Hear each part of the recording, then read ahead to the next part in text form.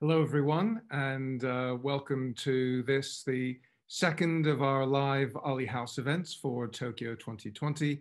I hope you enjoyed those great sounds of the 60s, and which hopefully have put you in the mood for this next hour or so when we have our live chat with the 1964 Olympians, those who took part in the Tokyo Games. Now, in 1964, I was 9 years old, and I remember watching on my very small black and white TV set those pictures from right across the world. I was living in the US then, from what was then a country that I barely knew about, Japan, and seeing those pictures live was a really exciting experience.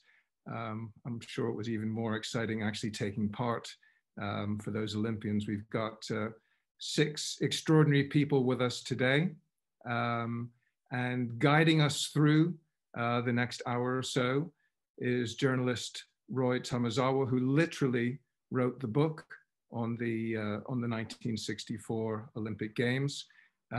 Before I introduce you to Roy, just a quick mention for those of you who are Olympians. Don't forget to go to Olympians.org and leave your mark. Over 1,200 Olympians have so far shown their support for those who have been organizing and competing in the Games. And also you can see all of our other Ollie House activities if you go to our website. So I'm really looking forward to this. I know there's some really fascinating and interesting stories that you'll be hearing over the next hour or so. So I'd like to hand over to you, Roy. Take it away. Thank you, Mike, and the WOA. Very groovy opening music, Mike. And hello to everyone listening. On October 10th, 1964, Japan welcomed the world to the first Olympic Games in Asia, welcoming 6,348 foreign athletes. Only 19 years after the end of the Second World War, which left Tokyo in rubble, visiting Olympians were pleasantly surprised to see a modern, high-tech country, to experience the Games run precisely and efficiently, and to interact with the Japanese people whose graciousness and helpfulness went above and beyond. The 1964 Tokyo Olympics were the first ever Olympic Games to be broadcast live around the world via satellite, and were seen by up to 800 million people on every continent.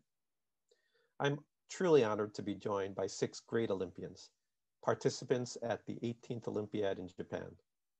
I've been fortunate to interview all of them in the past. Now, while I truly wish we could have done this in person in Tokyo, I am still so happy to share their stories with you all online. Let me introduce our very special guests. Let's start with Jim Bregman. Jim was a member of the first US team to compete in judo at the Olympic Games and the only American to medal in the sport at Tokyo 1964, winning bronze in the under 80 kilogram category. Hi, Jim. Hi, it's nice to be here. And I also am sorry we can't do this in person. I'd love to be back in Tokyo. One day. One Next. day. Next, it's Maryse Chamberlain. Maryse's only Olympic appearance took place at Tokyo 1964, where she won bronze for New Zealand in the 800-meter sprint. Now she remains the only New Zealand woman to have won an Olympic track medal. Hi, Maryse. You may want to unmute yourself. There you go. Oh, one more time, one more time.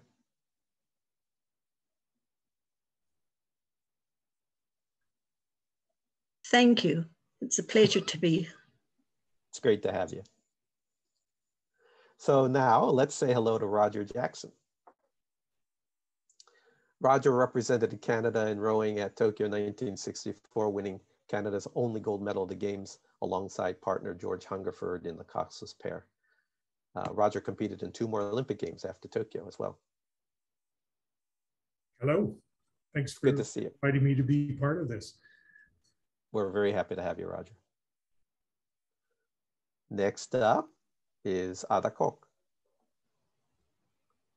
Ada is a double Olympian who competed for the Netherlands in swimming at the Tokyo 1964 and Mexico City 1968 Olympic Games.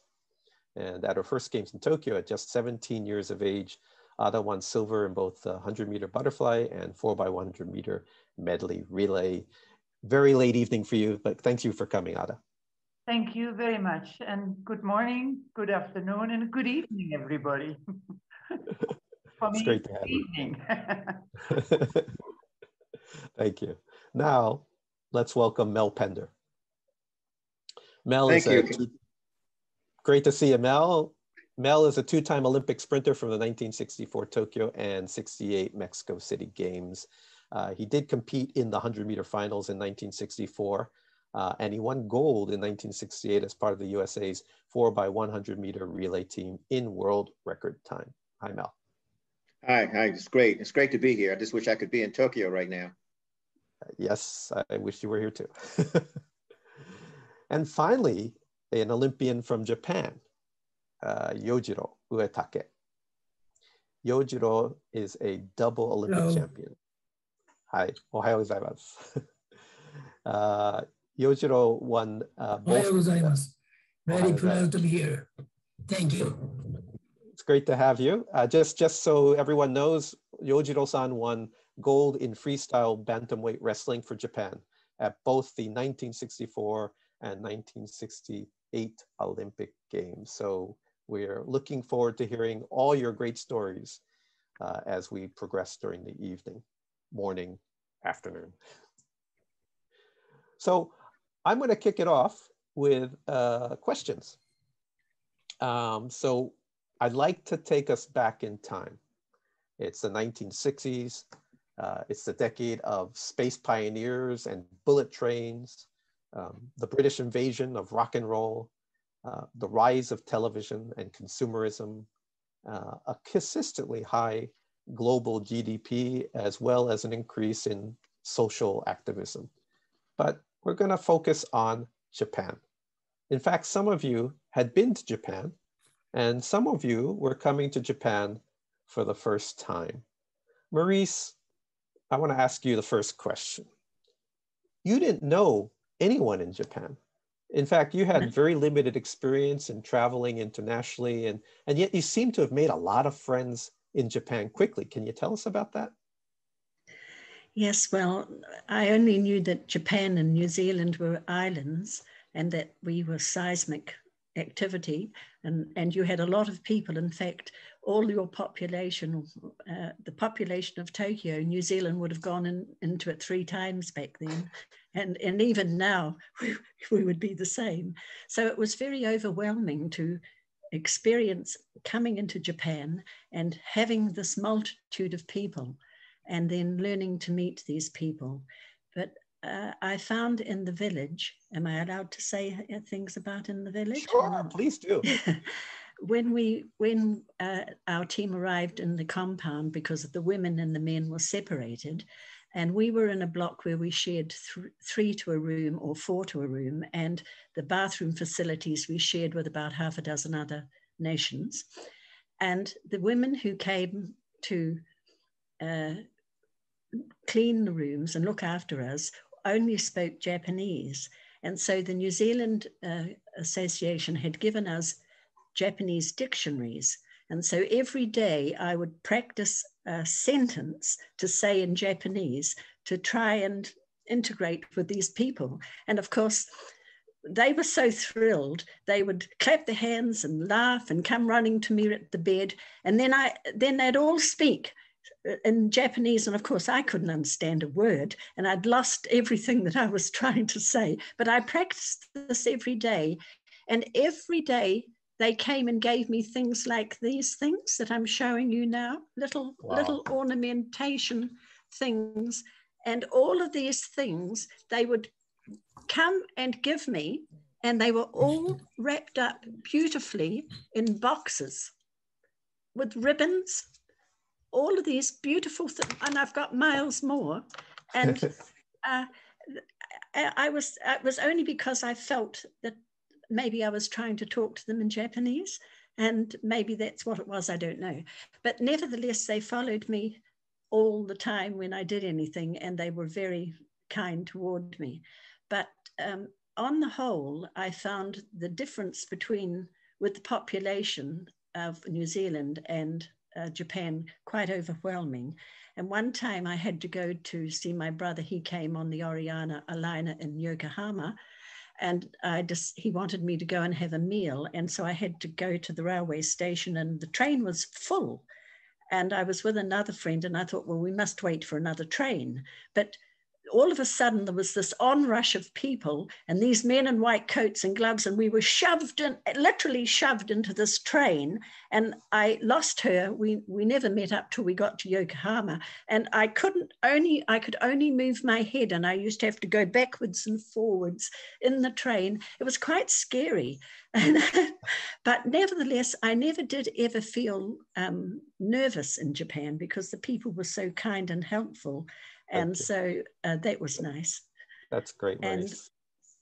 I'm just conscious of time, but I remember you telling me that story, and the Japanese seemed to welcome you, and I'm wondering if Roger had the same experience, because I think Roger, it was also the first time for you to come to Asia. So what was it like for you? Well, you're absolutely right. It's I'd never been to Asia, and this was a flight from Vancouver to Narita Airport. And my very first impression was this long bus ride from the airport into the city of Tokyo, and realizing that the population of Tokyo was the same size as the total population of Canada. And it was my wake-up call to, to very large cities and a very brand new experience. Like Marisa, I was absolutely charmed by the people, by the incredible kindness of the volunteers. I mean, layers upon layers of volunteers at every venue, all of them incredibly wanting to speak or try to speak English or to be of assistance. My greatest fun, though, was with the children, because I'm obviously was a foreigner, which most children had never seen, I think, 20 years after the war. And I was 6'5" tall, and their heads were at the lower part of my body, and they'd run up and laugh and measure their heads against my height, which was great fun for us. And then you'd be able to interact. You couldn't speak the language, but you could do all kinds of funny things with them. They were always outside of the village gates. We were living in a former US military base, and we'd walk outside, be mobbed by children. And really, maybe the last impression I'll give you was of the quality of the architecture. The sport architecture in Japan was unbelievable. It was a complete revolution of how sports stadia should be designed and built. And indeed, as you know, some of those facilities are still very much in use and still extremely unique and marvelous in their design. So it was an impression of something that was way beyond what we had experienced in Canada. Right, thank you. And coincidentally, Jim was in one of those brand new buildings in the Nippon Budokan, which I think had just opened up a year before, if not that year. So Jim, you lived in Japan, right? In fact, you lived in Tokyo and part of a community of Japanese and non-Japanese judoka. So you were seeing Japan through a different lens than Maurice and Roger. What story do you have for us? Jim, you're on mute.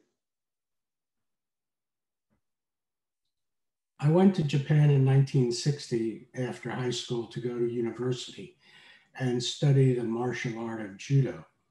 So the judo community was quite welcoming, as was the Japanese population in general.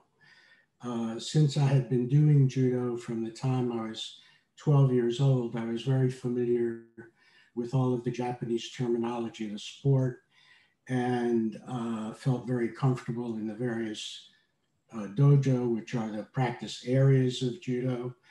I quickly learned how to get around on the train system and the wonderful subway system.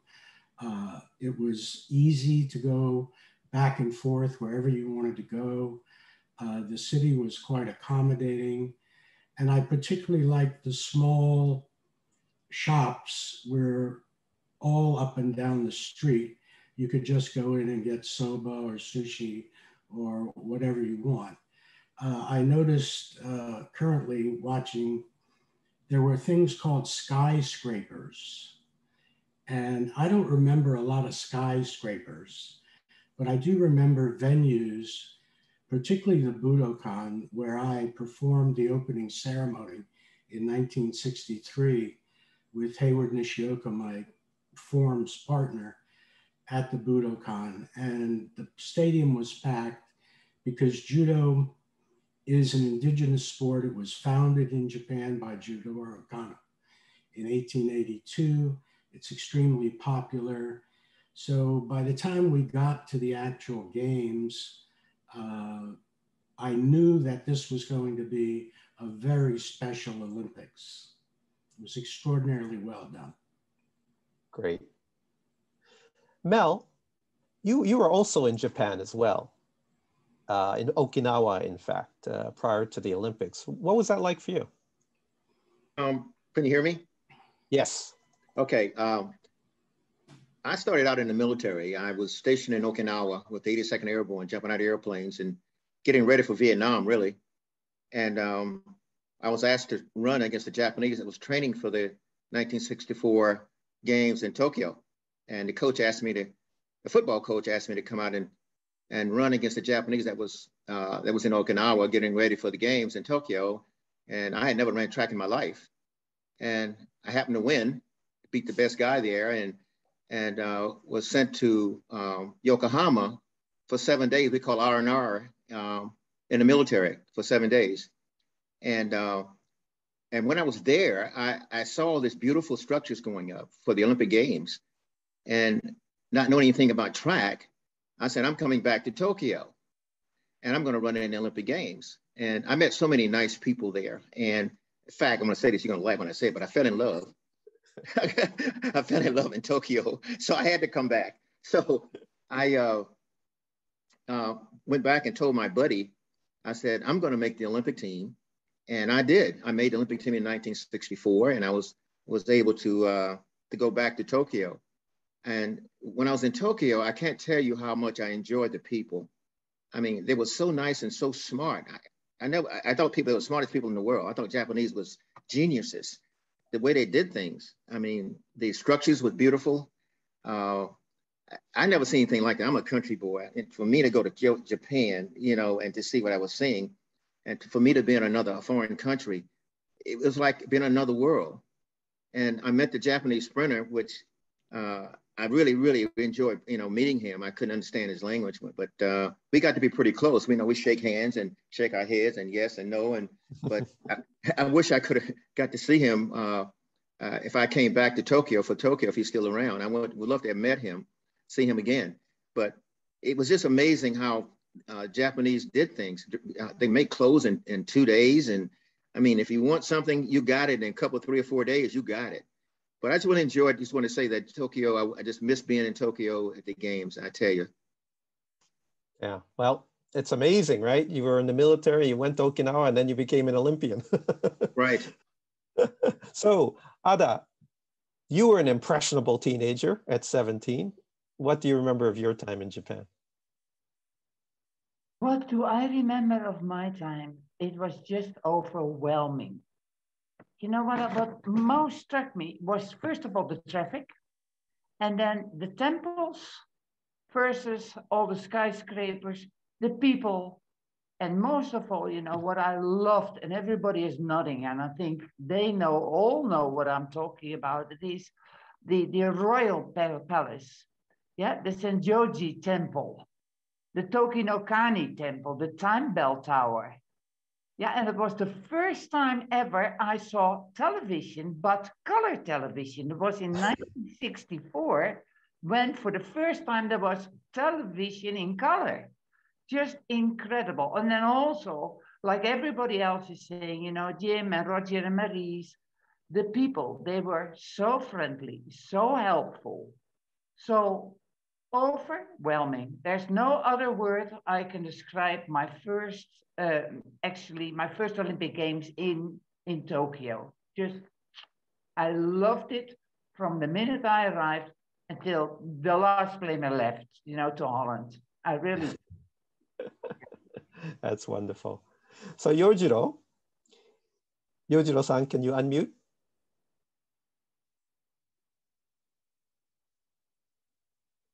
Can you unmute?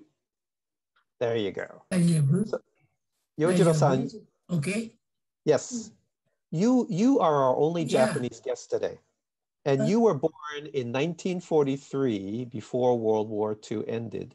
And you witnessed the changes that Japan went through in the 1950s and early 1960s. What was your impression of Japan in 1964?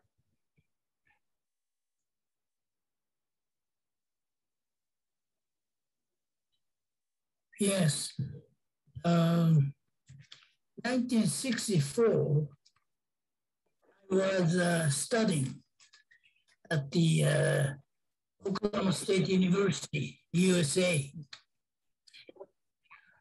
And I was so that time, have to come back to make a team for the tryout, 1964. It was September, July. And I made a team.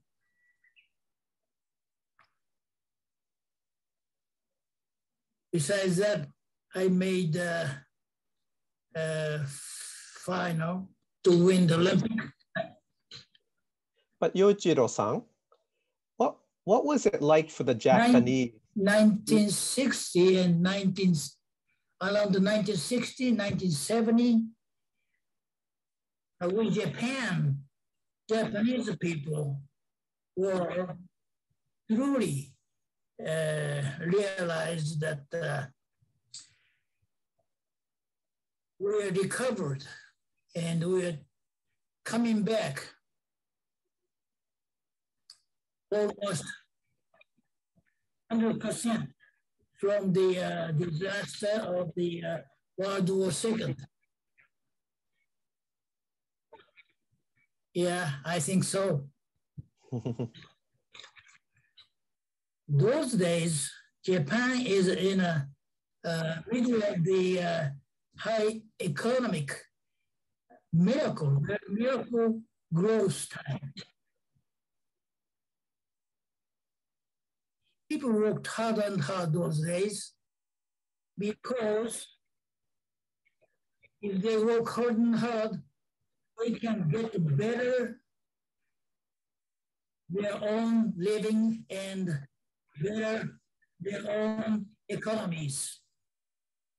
They work very hard. Everybody looked very happy those days, and everybody celebrate and welcome the 1964 to hold the Tokyo Olympic. Yes. So very. I hope you understand whatever I tried to say.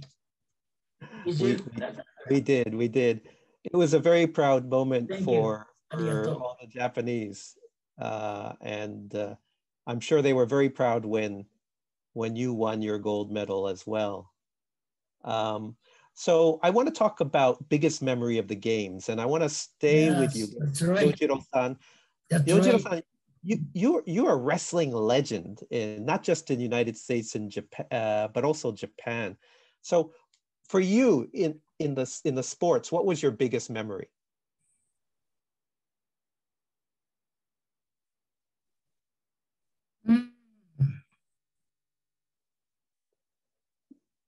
Before you talk to me about people watching your event when your gold medal. Yes. Memory of the Olympic. Yes. Well, memory of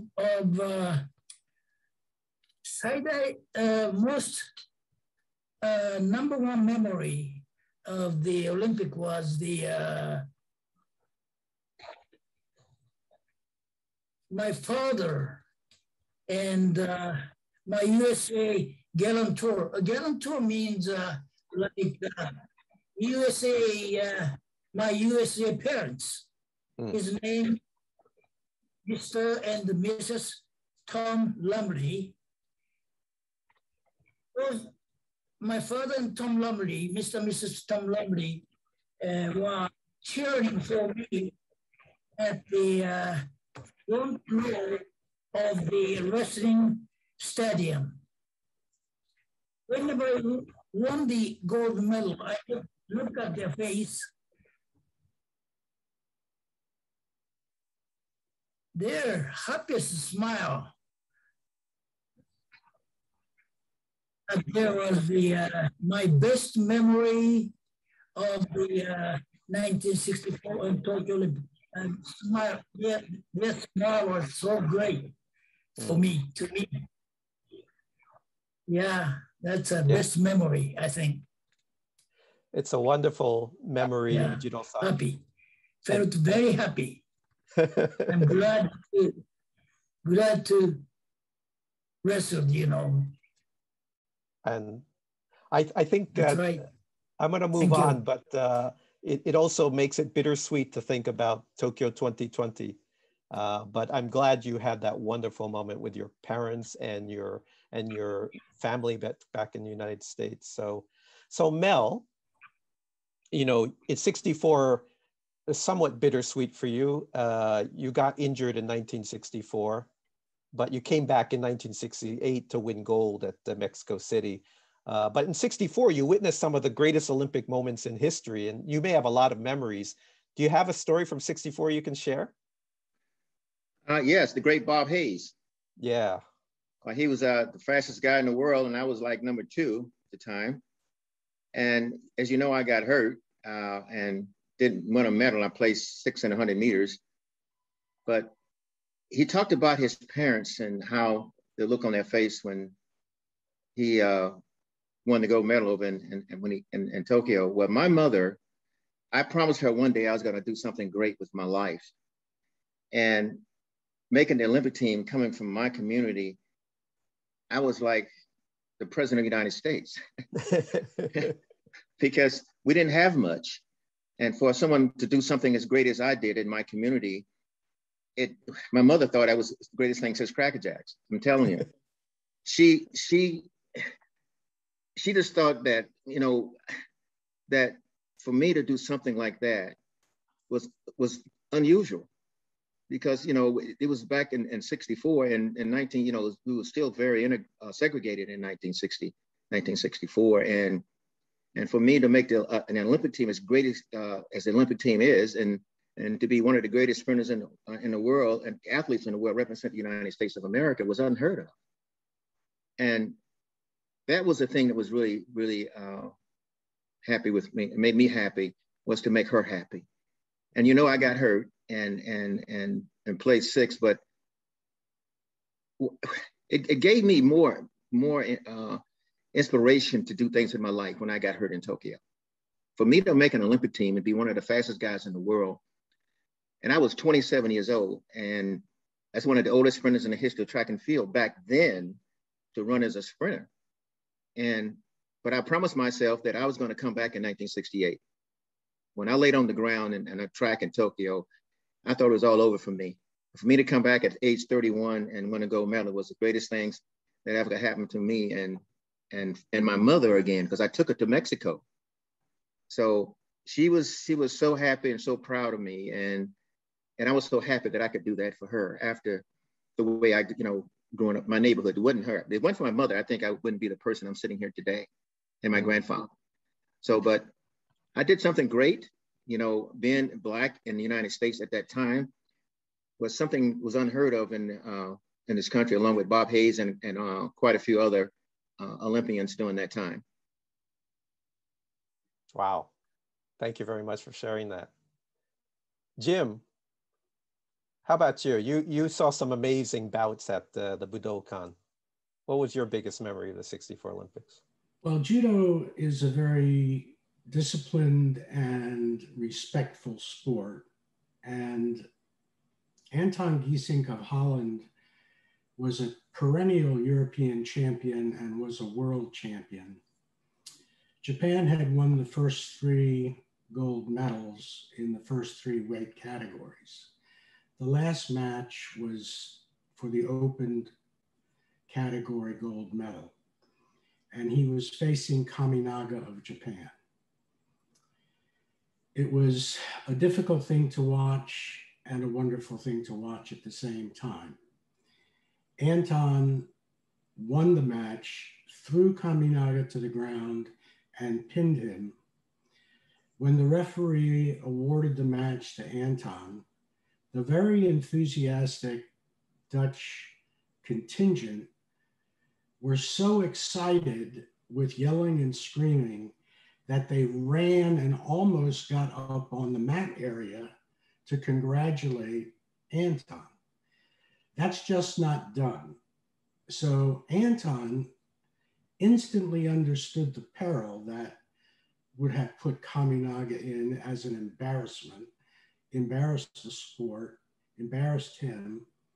So he very quickly took control of the situation, waved them back, asked them to go back, relax, and sit down. At that point, Kaminaga was actually stunned. He felt internally that he had let his country down. And there were tears coming out. So Anton, in the very Olympic tradition of mutual welfare and benefit, approached him, reoriented him so that he could bow respectfully and bow out. And then they bowed to the Emperor and Empress of Japan, I believe. And they maintained the dignity of the sport, and Kaminaga maintained his dignity. That was a moment of great sadness for the Japanese and great joy for the judo community, because the Japanese grip on the sport of judo had been somewhat broken. And in the future, it gave a signal that if other people from other nations worked very hard, they could attain the highest quality of judo in the world and compete effectively with the Japanese. So that was a memorable moment, to say the least. One of the biggest of moments of the '64 Tokyo Olympics, definitely. Absolutely. Thank you. Ara, you were not only at the Budokan, you were at the Kenzo Tanga Yoyogi National Gymnasium, where all the swimming and diving events were held. And what can you share from your moments in '64? What Jimmy is referring to was such an historic moment. And actually, I said it the other day at the Dutch television, because, you know, '64 is '64 versus Anton Giesing beating Kaminaga. So I said, maybe in Holland, I'm the only one now who is still alive who can tell about it, because I was there as well, Jim. And due to the fact that in the Yoyogi, yes, together we saw the historic moment, although sad, very sad for the Japanese people and for the Dutch people. It was, of course, a moment of, yes, you know, European as well as other countries can beat judo, or the judokas from the different countries from Japan. It was a Japanese sport and the Japanese always won. So that was a proof. But to be there, and I watched the audience, and I can still have goose pimples. You know, the audience was quiet, so quiet. Maybe you can recall it, because I do, I vividly do. Quiet, quiet, quiet. And I looked around, and the people were crying, you know, not sobbing, silent tears, tears rolling down their faces. Absolutely. It was sad for us. It was a happy moment and a sad moment as well. And again, you know, I was so lucky to be there due to the fact that being one of the youngest members of the team, I won 2 silver medals at the Yoyogi, the beautiful Yoyogi Stadium, I mean, swimming in the butterfly and in the relay. Right. As well. So this is an historic moment, but also, first of all, your medals. Due to the medals, I went to another historic moment, Anton, you know, beating Kaminaga. And then they said, well, you can be the flag bearer at the closing ceremony. So, Wow. so lucky. I am such a lucky human being you cannot imagine. You know, and this is, when you say Tokyo, the memories are just overwhelming. But what you said also about the officials, you know, running on the mat, trying to celebrate and trying to congratulate Anton, they were whistled back by him. You know, I can still see him pointing out to them like, oh no, this is holy ground. You're touching holy ground and you go out. You know, easily he could have forgotten it because, again, for him to win gold was. Yes. But he just stayed in line within the holy rules of judo and the holy rules of this beautiful, beautiful Budokan with this victory. Absolutely. That is Olympicism, that is stamina, that is all what the Olympic Games are about. You know, afterwards, they both bow to the emperor and empress, you're right. But also there was this acknowledgement of together, you know. Yes. Thank you very much. Thank you. Thank you, Ada. Yes. That's great. I'm just trying to make sure we cover all the great stories, because I know, Maurice, you told me a story that amazed me. You won the bronze medal in the 800-meter race thanks to a competitor. So can you tell us about that? You're on mute, Maurice. You're still on mute.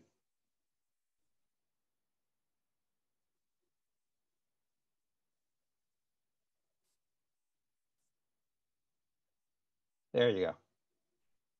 Yes, I always wanted to be an Olympic medalist. And in New Zealand, I had qualified for Rome, and I was the only athlete that had been left behind. And to this day, I have no reason to know why. And so when it came to Japan, this was my last opportunity that I felt that I wanted to compete in. And conditions in New Zealand are nothing like anywhere else in the world, because we were a small population. I had to run on grounds that really are rugby fields. And we had, everything is outside. We had no facilities at all that could put you in, be able to compete properly at an Olympic Games. And in the dark, always in the dark, because it was wintertime in New Zealand, and I hadn't raced since March, where I had beaten the world record holder, Dixie Willis, in Australia, and I was number 2 in the world. And so I didn't race again till October. The 18th was my first heat. So I had all that long time of no racing, but just winter training in the dark, on getting up at 6 in the morning, going to work, and then running again at night, waiting for trains to go through to the port to light up the ground to see where I was with my coach. In frosts, hard frost, fogs, it was unbelievable now when I think about it. We landed in Japan, and it was so overpowering. The stadium was out of this world, and we had trained in facilities that Arthur Lydiard had taken us to, and to actually put your feet on a cinder track, it was like I was dancing. It was wonderful. Well, when the first heat came, I knew only one person, and that was Dixie Willis, the world record holder from Australia. I never knew any other European runner, and I'd never raced with anybody because we were so far removed in New Zealand. I always had to run against the clock. And so consequently, when I was sitting waiting for my heat to be called, I thought, well, I wonder how Dixie's getting on, because she was in the heat before me. And then I saw her walk through the door, and she looked around and she came straight to me. She was very distressed. And she said, I said, how did you get on? She said, I didn't get on. I'm not running. I can't handle the pressure. And I hope you win, Maurice. Well, I was floored. And I thought, she's been to games before. It seemed incredible to me. So anyway, I went down, and it was pouring with rain in the morning. And I don't really like running in rain. and the cinder track, the red of the cinder track, unbeknown to me, all covered me all over. I came in second. And the French athlete turned around and burst out laughing at me. I thought she was going to shake my hand, but she didn't. She just burst out laughing. I went into the bathroom and I looked at myself and I looked like a red Martian. So no wonder she laughed. The next day was because we ran 3 days in a row. There was no break in between like there is today. And that was in the afternoon, the semi-final. And my coach had told me that I would find it very difficult to go from winter training to race.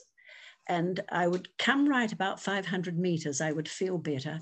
And I sort of did feel I went into another gear and I did feel better, but it was still hard work trying to get the legs to race. In the heat, the semi-final, it was in the afternoon. It was a lovely afternoon and warm, and it suited me. And I found that race more comfortable. In fact, that was the better race of everything for me. And I had no idea how to run because I'd never raced with any of these people. And I just knew you had to go at some part at the end. And so 100 meters to go, I just sort of saw a gap and I just sprinted up the straight. And I won that easily. And then when I went back to the village, I went back to get some sort of massage because we never had doctors or anything with our team. And so one of the boys was a masseuse. So he massaged my legs for me. And then I had a lot of pressure from some of the New Zealand athletes because they said that the whole country expected that I should win now. That was the worst thing to have said to me. I became very nervous, ran that race 100 times through the night, got up in the morning for the race in the afternoon, the final, feeling like a piece of lead. And when I went to the stadium, you could have knocked me over with a feather. I was so weak. I didn't know how I was going to run. And the race, when we went down to the start of the race, I was in lane 7 and the 2 British athletes were either side of me.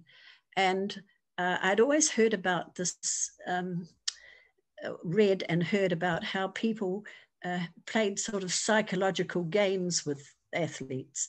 And then the British started, because the track was so close to the people, they were just up above and you could hear every word they said and they were calling down to encourage their people. But then they started to be quite verbally nasty to me.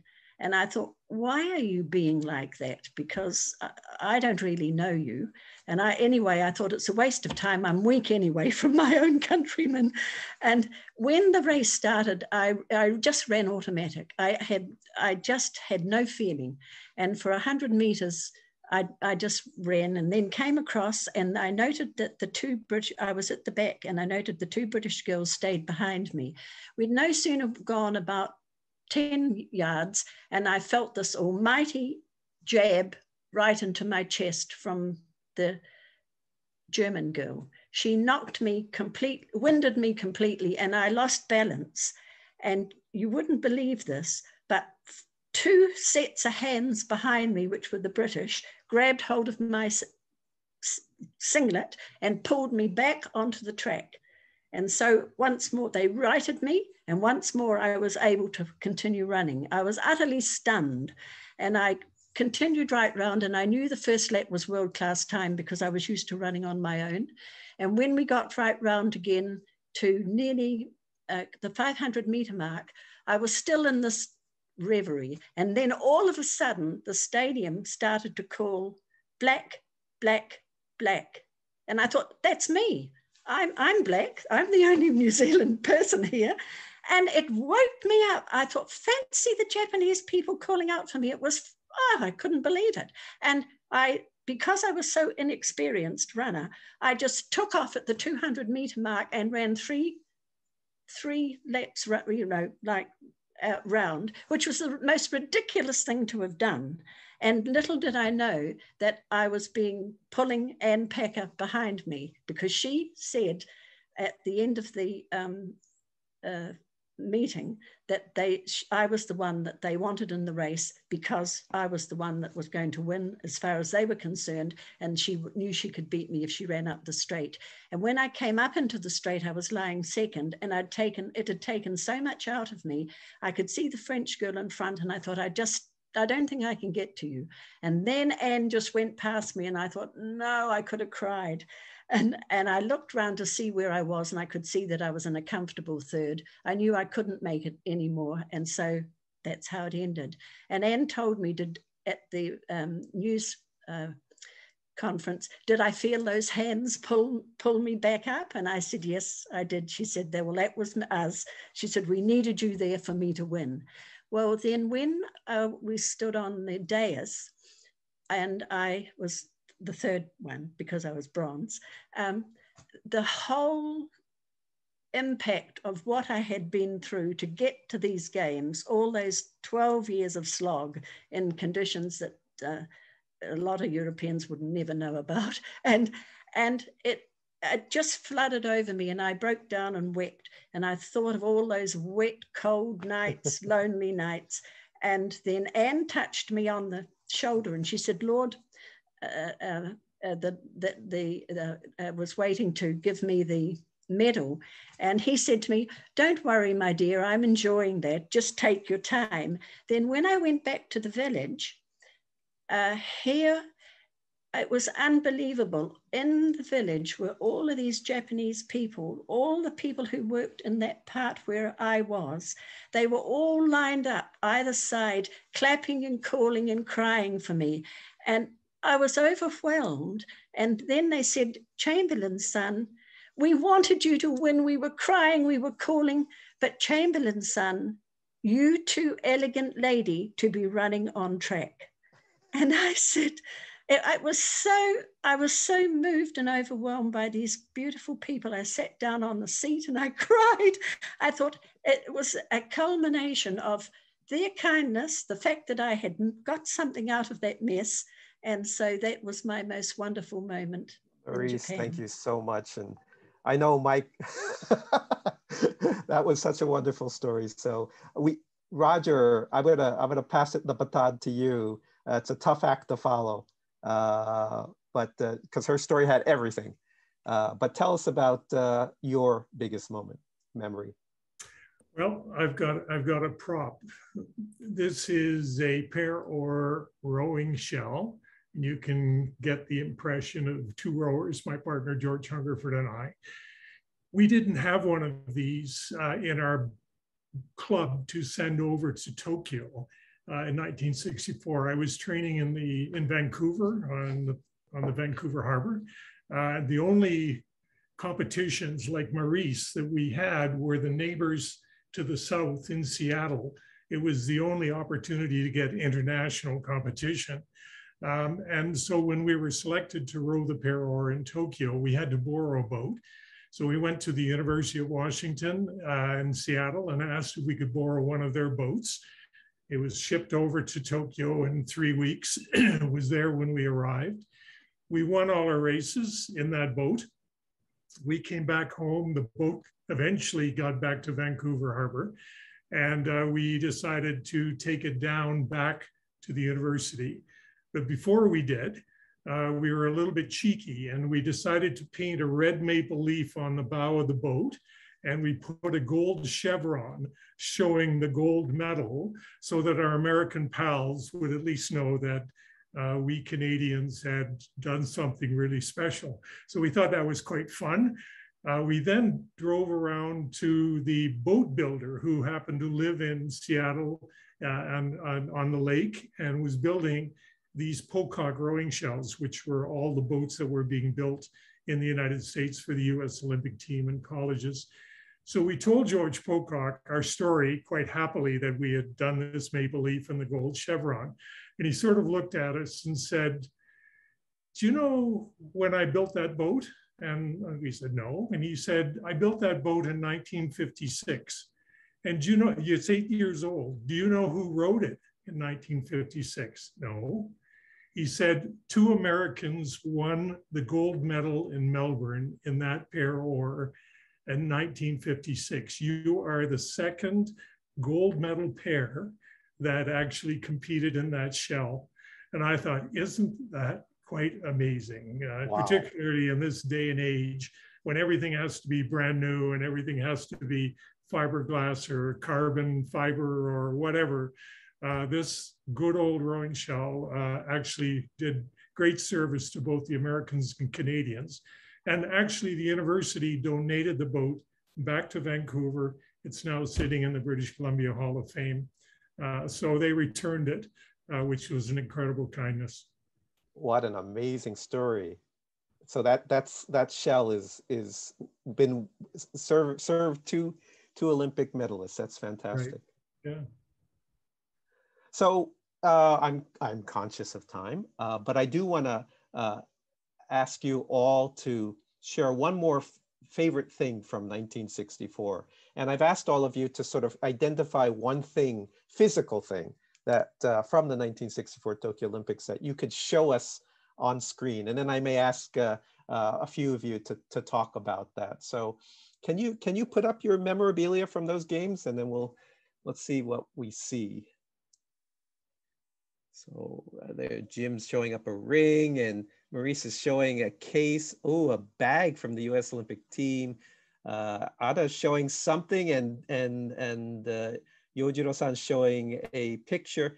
Yojiro-san, why don't we start with you? Who's in the picture? Can you unmute Yojiro-san?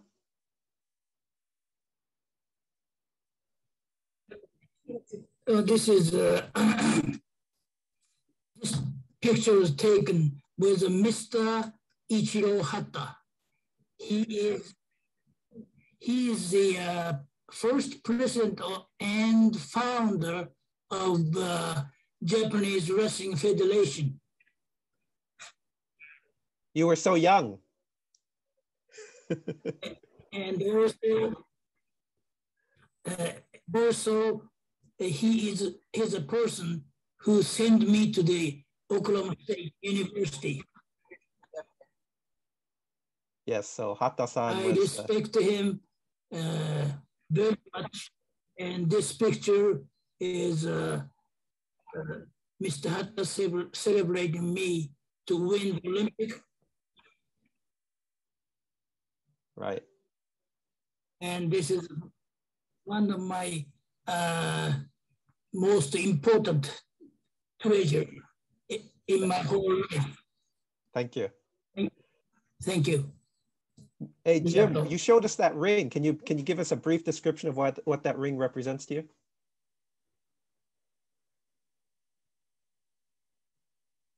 You're on mute, Jim. There you go. Yeah, I got it. It's inscribed with USA. Can you show it again? Sure. Olympics 1964. It has judo on the side of it. And since I graduated from Jochi Daigaku, or Sophia University in Tokyo, they didn't have university rings. When I came back to the United States, I noticed all of the college graduates had university rings. So this is the equivalent of the university I graduated from, the Olympics in 1964. The culmination of 10 years of effort and training in Japanese dojos and traveling around the world to get to the Olympics. So great. That's it. Thank you. Ada, what were you showing? I was showing. Very, very briefly. I want to get to a few more. Yeah.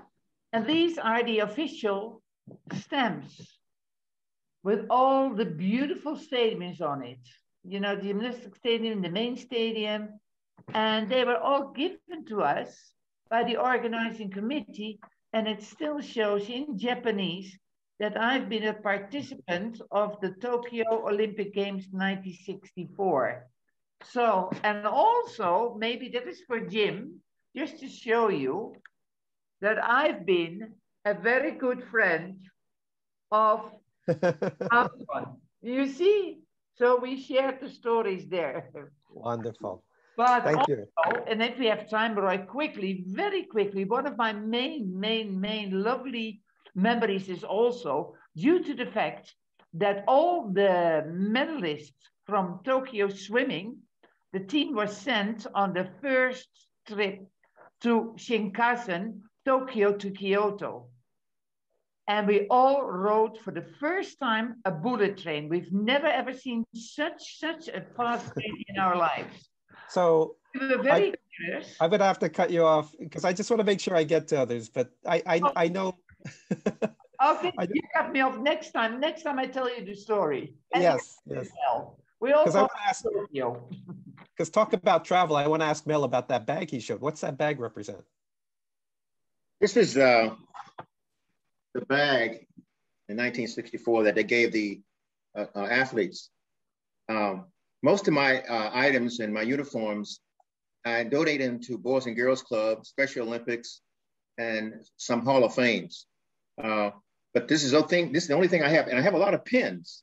I have a case of pins that I got from several countries, but it's in a big frame, and I didn't want to bring that out. It's too heavy. But this is the Olympic bag. They didn't give it. Clothes back then wasn't that very nice. Made by Sears Roebuck.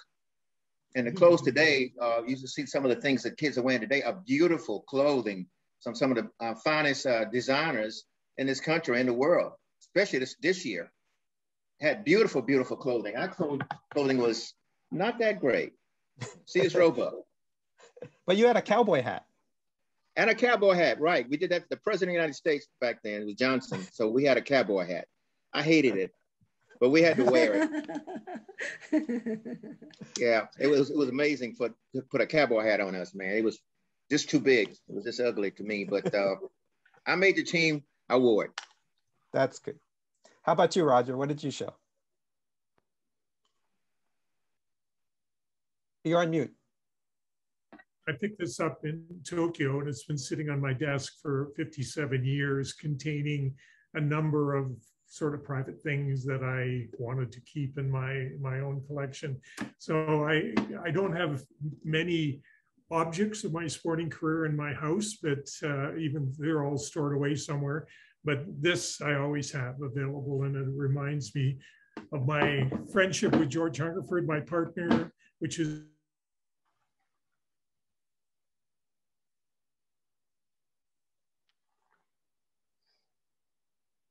Oh, I think we lost Roger.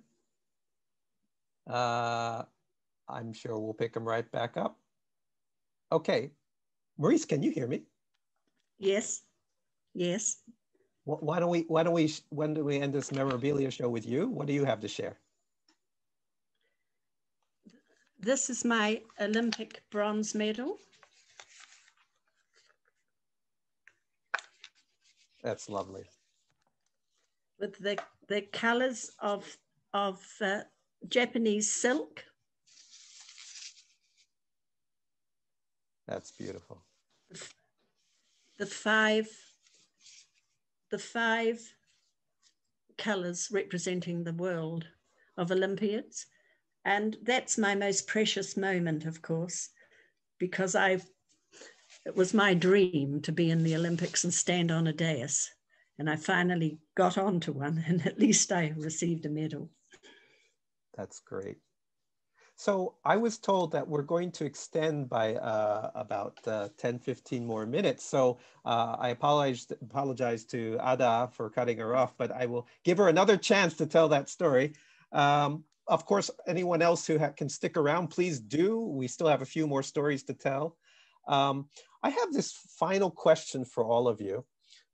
What would you say to your 1964 self? If you could meet yourself when you were in Japan in 1964, after all of these years, what wisdom, what advice would you give to yourself today? So we'll start with Jim. Well, I would tell that young man to listen to Sensei Mifune's advice. And what he said was, life is very similar to judo. All you have to do is get up just one more time than you've been thrown. Just keep getting up one more time than you've been thrown. And throughout life, I've been thrown a lot. And I have always thankfully gotten up. And that's what I would tell that young man. Thank you very much. Maurice, what advice would you have for yourself back in '64? I would just tell myself to be very calm, believe in myself more, and not to be overawed by the whole theatrical display, spectacular display, which was simply overpowering to me, and hope that somehow I would perform better than that I did. You seem to have performed pretty well. Ada, how about yourself? What advice would you give to yourself? And if you want to complete your Shinkansen story, please do. You're on mute.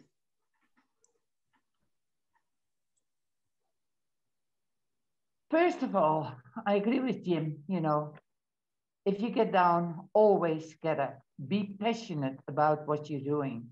If you're not passionate, leave it. Just leave it, because then it doesn't bring you anywhere. Also, trust the people. Trust the ethics. Be ethical. When you win, when you train, enjoy your victories to the utmost. Yeah, and also, doesn't matter how and where you are and what you do, always take care that your perseverance, yeah? Perseverance, yes. Is the main thing, because if you don't have the passion, if you don't have the perseverance, yeah, then forget about it. And if you do so, you get so much in return. Everything you give is coming back to you in 1,000 ways, And that is what Olympianism is about, you know, so to give, share, be passionate, trust, sportivity, so much. That made me the person I am today, altogether.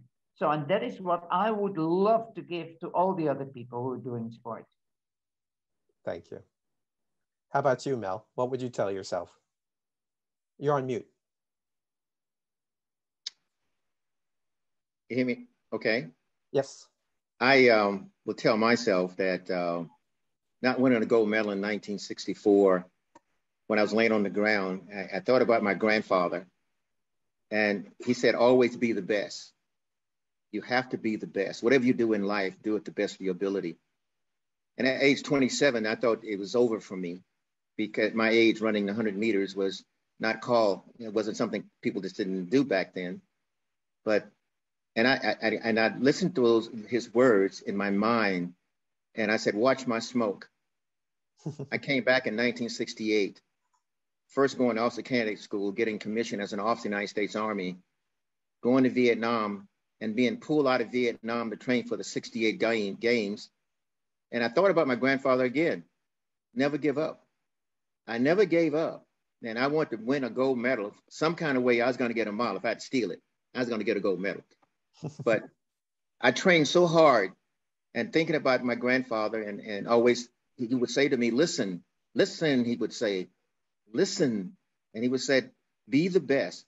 You have to be the best, Mel. And I trained so hard, and after coming out of Vietnam, in the jungles of fighting in the jungles of Vietnam, and promised my athletes that, my soldiers, my men that I was in charge of, that I was going to win the gold medal for them. And it happened. There is a God. I know there's a God, because I prayed to get out of Vietnam, to come back. And at age 31, I never thought the military was going to let me come back. And I came back, and I showed the world how great I could be by working hard, never giving up, being the best that I could be. And I won that gold medal. Thank God. That is powerful. Thank you very much for sharing that. Yojiro-san, what advice would you give to yourself today? First of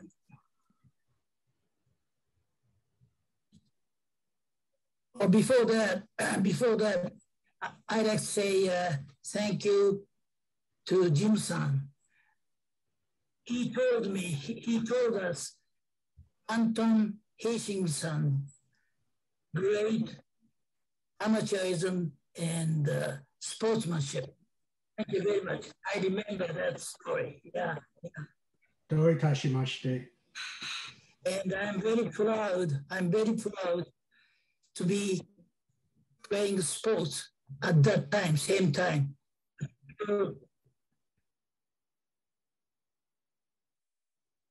I'm proud to be those days amateurism, great amateurism. Agreed. Finally, I'd like to say myself, hey, Yojo, you've done it. Thank you. That's true. You can pat yourself on the back. And finally, Roger, how about yourself? What would you say to yourself? Well, very similar comments to the others. I was a student in Toronto, which is many thousands of miles away from Vancouver, and had never traveled west of Toronto in my young life at that time. But I learned something. I was very, very lucky. I made a decision which I think was really important. And that was when I decided that I'd like to try to make the Olympic team to go to Tokyo. I talked to my mother, and she didn't have very much money at all, but she gave me a one-way ticket to Vancouver so that I could actually go and train.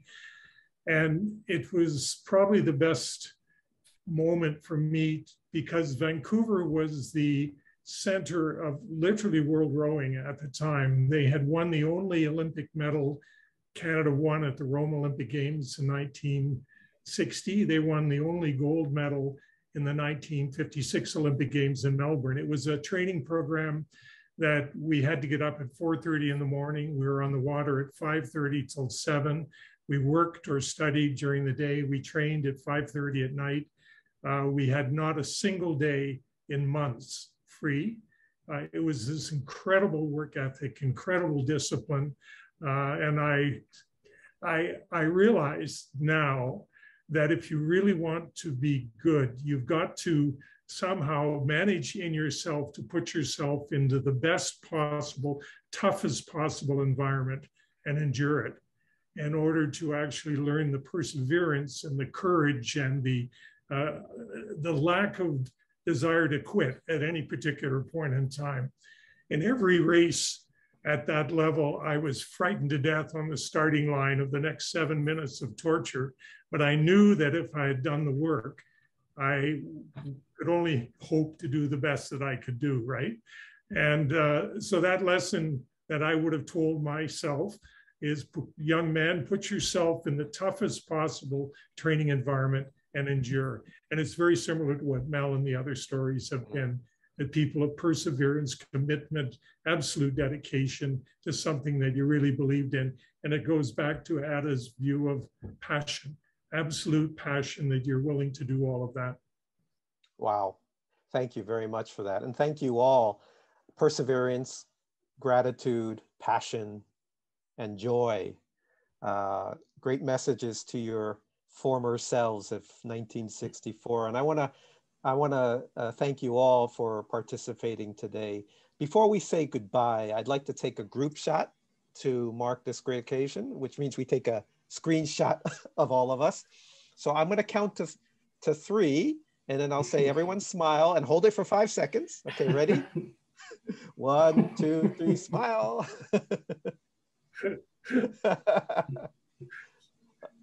Okay. So now we're going to take a second shot. So if you could wave your hands for 5 seconds, not too fast, but wave your hands for about 5 seconds.